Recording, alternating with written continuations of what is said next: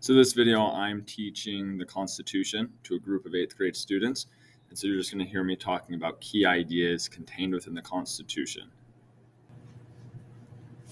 Okay, so for this, right, we have Constitution, so a list of basic laws to set up a government.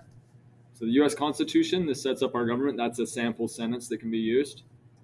Kind of understand a lot of countries have their own versions of the Constitution. Like they might have some similarities to the United States Constitution, but there might also be some key differences there.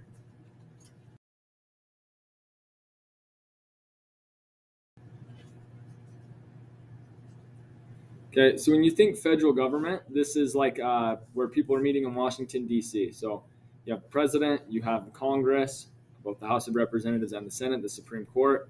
So they're making decisions for the whole country as opposed to a state government that's just making decisions for that specific state. Okay, so that's the key difference. Or federal government. Okay, so republic here. State Republic government is is the a type of specific government state where citizens are elected. Okay, so citizens vote, they elect representatives. The idea is that those people then represent everyone else. Okay, the U.S. is a republic because people vote for their representatives. Okay, now the U.S., we say that we're like a democratic republic. There's a level of democracy as people vote for their representatives, and then the representatives are the ones that make the laws. Okay, so we are a democratic republic.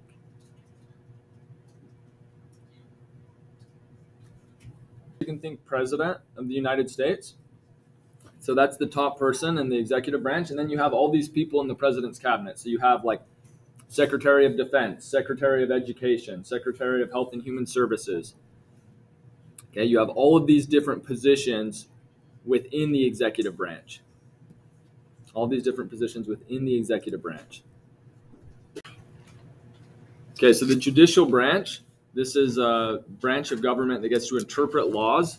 The Supreme Court, that's the top, basically the top group in the judicial branch, they determine if a law is constitutional. So for example, if you had a state that created a law in the future that said people cannot protest, that could go to the Supreme Court, where the Supreme Court will then say, no, Okay, that's so not again, constitutional. to ratify because means it's to in vote to approve It's something. in the First Amendment that Okay, people so do have they the can right to ratify peaceably assemble bills. and protest.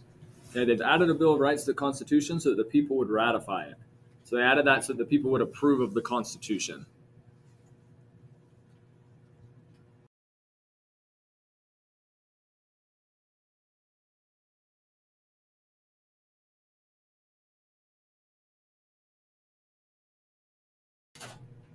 You could have Congress try to impeach the president or like remove them from office if the president's violating laws. So again, checks and balances, it's designed to prevent just one group or one person from having too much power. Okay, it's designed to prevent one person or group from having too much power.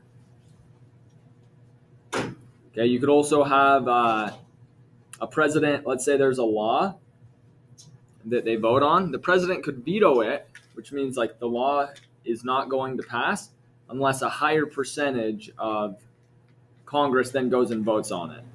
Okay, now also need a lot of people to vote on it to proof make that it I a just said, veto-proof they would need 2/3 bill. majority to vote on it if the president vetoed a bill. Okay, now going to unconstitutional. So unconstitutional, this means to not agree with the Constitution. So the Supreme Court can decide if laws are unconstitutional. Okay, the First Amendment guarantees people to have freedom of religion. So if hypothetically one state made a law saying everyone in the state needs to be like Catholic or needs to be Muslim, if they tried to force people to be a specific religion, the Supreme Court could then say like, no, that's unconstitutional. It violates the First Amendment. And they could then say like that law, it doesn't apply. Okay, so that's what we mean by unconstitutional. It means a law that goes against the Constitution. A law that goes against the Constitution.